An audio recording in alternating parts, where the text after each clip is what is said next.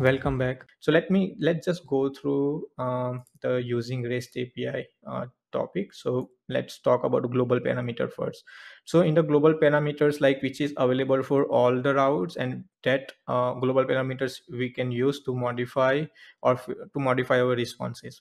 So for example, this is a fields global parameter which we can use to just get some of the required information. So uh, so here we can we have all the information, right, including all the post related data. But what if we don't need everything? We only need few fields only. So we can just simply, let me just copy this, go here and just make a change. I made some mistake. Okay, I forgot to add a question mark. Very thing. Okay, so now you can see, or you can only have ID, link, a title, and the excerpt and the author ID. Okay, all this information. So this way we can save like we can reduce the payload, the response data, which will be very helpful in terms of performance as well. Because now it's only the overall size is 5.3 KB. If I remove the fields global parameter, you can see 126 KB. So we only fetch the required data only, which is required in particular request, right? So this is very helpful. And next, you can also you can also have the meta keys also. So you can simply add meta dot and your meta key name, and that information will be also available into the response if you only need some of the meta information only of the particular post, right? So this is very helpful. Then embed. So embed parameter is used to embed some other informations. Like initially, let me just make a send request. Okay, so here you can see there is a author, and we only have a author ID. Okay, then featured media, to featured image we have only featured ID, media ID only, right? But like what is the author name, or the author archive URL, or the feature media URL? We don't have this. And under the this underscore links property, you can see all the information. Like for author, we have this author link here.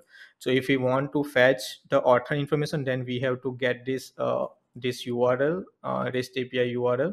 Okay, and then make it another request. But using this embed a global parameter, we can ask REST API that I also need all the embeddable information in the same response, instead of having I if instead of I making the like another request. Okay, so if I just passed here underscore embed and send a response. So after the links so after the links, you can see this embedded property key. Okay, and here you can see author, and then all the author related information, right, including the slug or the author archive page and everything, right? And then again we have the feature media related. So you can also have this feature media URL and its image URL and all the meta information about that. Okay, so this way, and also WP terms. So we also have a terms and categories, right, tags and everything. So here categories have only ID and there is no tag, so currently it's not. But we have category ID. What if like we don't we all again we have to fetch the category information from this term ID, but we using this embed parameter, we can have that term information as well here, right? So that will be very helpful to get all the data. So that's why embed parameter can be used. But also in the embed parameter, since 5.4 we can pass individual information which we only embed the post. So this way we can reduce the overall response size as well. So only embeds the data which we required, right? So that could be very helpful. Then another parameter is a method. So this method parameter is used to override our HTTP method. Okay, but generally I couldn't see any examples where like the use cases where I have used till date the method parameter. But if it's needed on some use cases, currently I couldn't think of any use case where we need to override the method. But yeah, but there are some like drawback as well. Not a drawback mean, but it's a warning kind of. If we use a different method, then it may have a problem with the caching, because sometimes we also cached the REST API request, right? Especially the get method request, because to have a better performance. Okay, and then envelope. So envelope method is used to have all some headers related information into the response data only. Well, for example, let me just show you this. Let me just copy the envelope and here add. Now you can see that all the data available into the body tag, right? And if I collapse this, then you can see a status, then headers, and in here we have this information to xwp total and total pages headers and link and what is the method allow method, right? Instead of fetching this required information from the here headers, we can have this way using the envelope. And this will be helpful if it's required, because maybe some servers or proxies do not support accessing the full response data.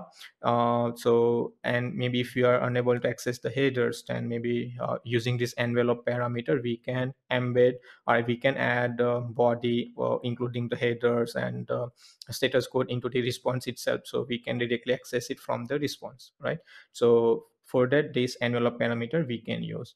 Then JSONP. So I think this used to allow cross domain requests for the legacy browsers, right? But now like most of the modern browsers are support cross origin resource sharing headers, so we can use that instead of the JSONP. But if it's required, then we can use it. So basically, you can ask for a JSONP, and it will simply just you can just add a script tag for the JSONP, and this JSONP equal to receive data, which will be like your JavaScript function, in which all of the JSON data you will get for that request, and then you can do based on the like functionality whatever do we want to do with that data, either displaying or anything. Okay, so yeah, so this all about the global parameters, right? I hope you find it very useful, but I would still recommend that go through all these topics and on other handbook pages, go through it, so you will learn more about. I'm just giving a basic overview and some use cases. Okay. Then pagination, we already seen the pagination, so we can also pagination the data. So for example, if you're displaying the most like list of the posts asynchronously in the front end and through the pagination, then you can simply pass the page parameter. Okay, and then you can send all the per page and then offset. Okay, if you want to start fetching the post from the particular given offsets, right? So if I just go here, I will add page second. Okay. um, then it will give me a second page here, and if you go to the header, you can see xwp total 51 and total page is 6. So based on this header information, you will display the pagination into the front end, right? And based on that also, this total value, you can calculate the number of pages, and then based on that, when the user click on a third or the fourth page, then you can just change this page parameter and then get that particular page information, right? And also you can have per page to, like, by default it's a 10. If you want to only two posts, then maybe we can simply say per page equal to 2, and based on that it will be calculated. So for example, I am sending per page equal to 2, and by default it's a first page. So now you can see that total page is becoming 26 because we have 51 posts, right? And in the preview you can have only two posts here. Okay, so this way you can have a pagination, and this header is very helpful, and you can also order the results by passing this. And all these arguments which we are seeing, it's arguments of the WP query class. Okay, so in the WP query class we passing the same parameters like page 10 post per page and everything. So these are the and order by all these are whatever the arguments supported in the WP query. All these arguments will be supported by the REST API to for filter the post data. Okay. Yeah, thanks for watching. See you on the next one. Jai WordPress.